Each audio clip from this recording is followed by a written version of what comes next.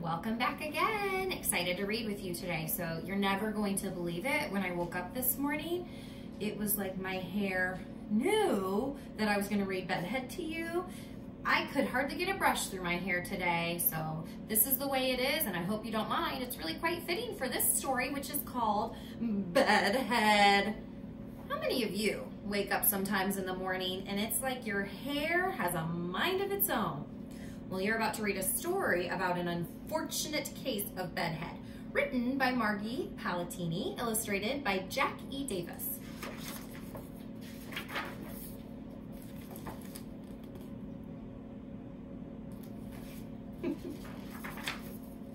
Shuffle, slump, shuffle, slump, shuffle, slump, slumped bleary-eyed Oliver out of bed, down the hall and into the bathroom. He yawned. He yanked, splashed some water, swished some mouthwash, gave his front teeth a passable brushing, and then, in a gunkless corner of the soapy silver soap dish, in a fogless smidgen of his father's foggy shaving mirror, right there on the hot water faucet, for heaven's sake, he saw it. It was big. It was bad. It was Bedhead. Oliver's hair was out of control, way out of control. There was hair going this way, hair going that way, hair going up, down, around and around, and there was one teeny tiny clump of hair way at the back of his head that looked just like a cat's coughed up fur ball.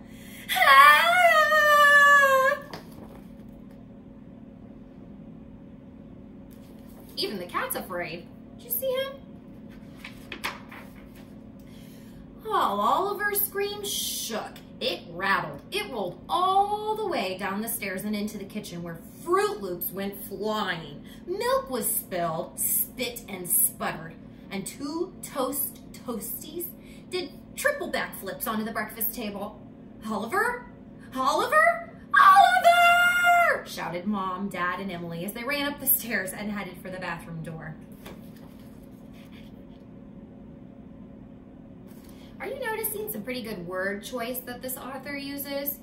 One of my favorite things about this book, the words that the author uses. She does a great thing with the different descriptions that she uses, the sound words. Keep your eye out and listen closely for some of that word choice. Purple wow words, if you will. Mom leaned close to the door. Closer, closer. That's right, even closer. Is everything all right, Oliver? She whispered in her calmest calm mom voice. Come now, dear. Open the door, let us in. No sound from Oliver. Not a whimper, not a peep. Please, said Mom. Pretty please, pretty, pretty, pretty please. The doorknob slowly turned. Mom smiled at Dad. She gave a wink to Emily. There you go, she said, taking a step into the bathroom. Nothing can be that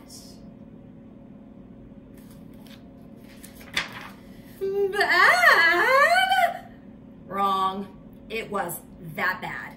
Yes, sir, no doubt about it, said Dad, surveying the hairy situation from Sinkside. Oliver, my boy, you're having one bad hair day. Major, said Mom. Total, agreed Emily. Maybe if we just push it this way, Mom said, giving it a try.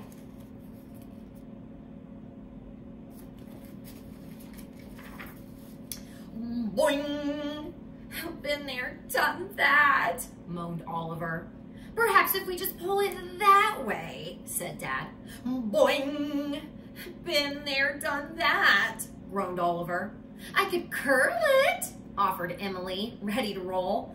Oliver stared a steely stare at his sister.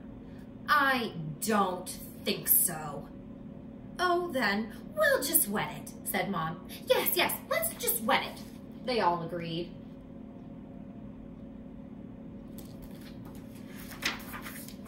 So they watered Oliver. They splished him and splashed him, gave him a good soak and dunk.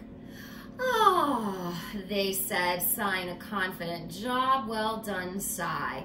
Oliver's bedhead was now one dripping wet head. And then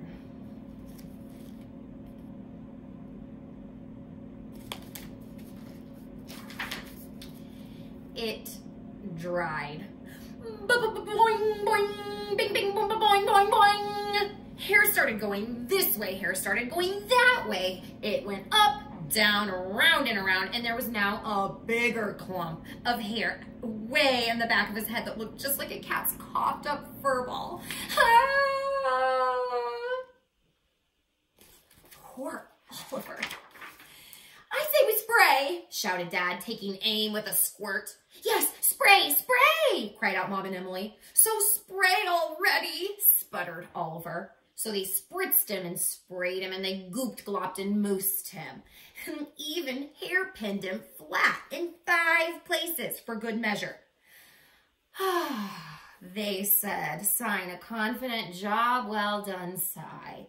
Oliver's bedhead was now one slick gel head. And then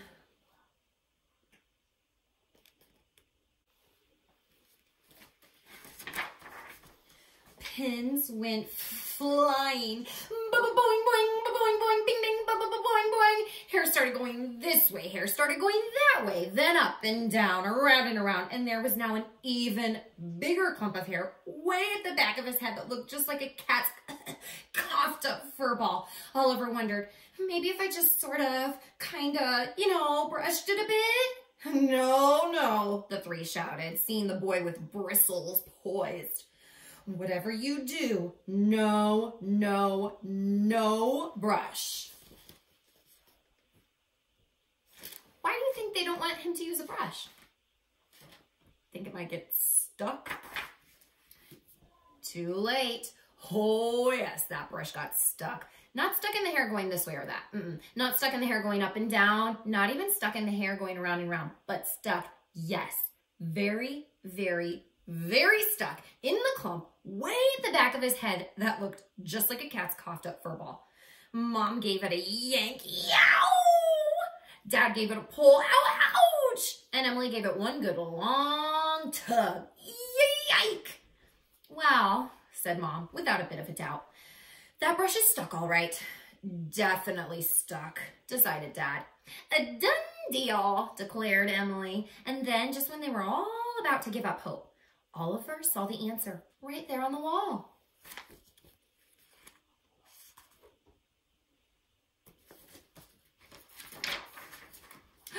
"That's it," he pointed. "The hat, go get the hat." So without one more thought of a spritz, spray, or dunk, they all helped Oliver squish, smoosh, and cram every bit of bedhead, stuck brush and all, into his faithful old battered but true blue baseball cap. Well, almost. Good enough. And with a kiss and a wave, Oliver headed off to school. Everything was fine. Everything was dandy. And then...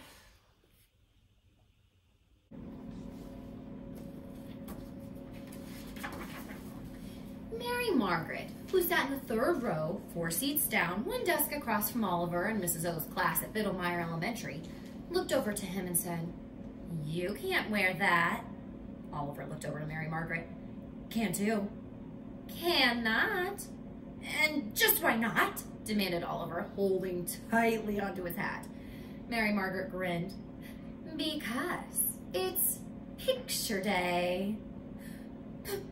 "Picture day?" stuttered Oliver.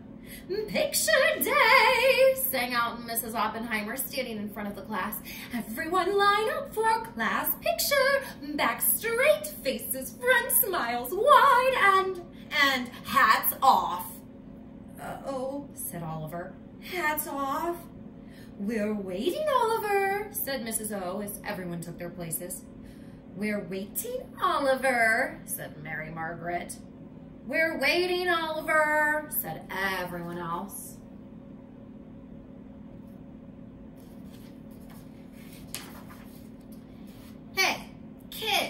said the man behind the camera.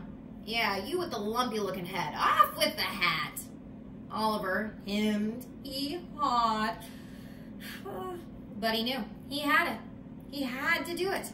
He lifted the brim and slowly took off his faithful, old, battered, but true blue baseball cap. He held his breath. He closed his eyes, and he waited. He waited some more. Nothing. Zero. Zilch. Nada. He opened his eyes and looked up. There was no hair going this way or that way.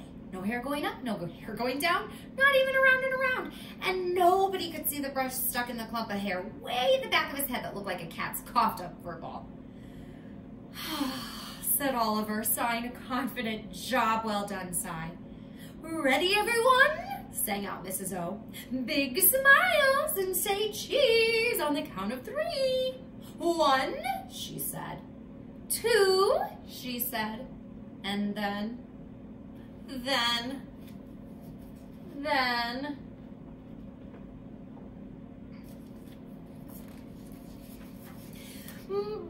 boing, boing, boing, bing, bing, boing, boing, boing, boing, boing, boing. Hair started going this way, hair started going that way, hair started going up and down, around and around, and the brush that was stuck in the clump of hair way at the back of his head that looked just like a cat's coughed up fur ball let loose, and boing, Mary Margaret on the top of her head and boomeranged right into Mrs. O's nose.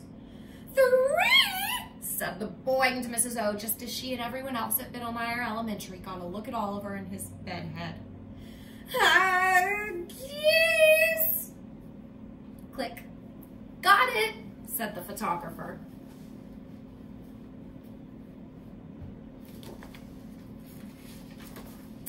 Mrs. Oppenheimer's class.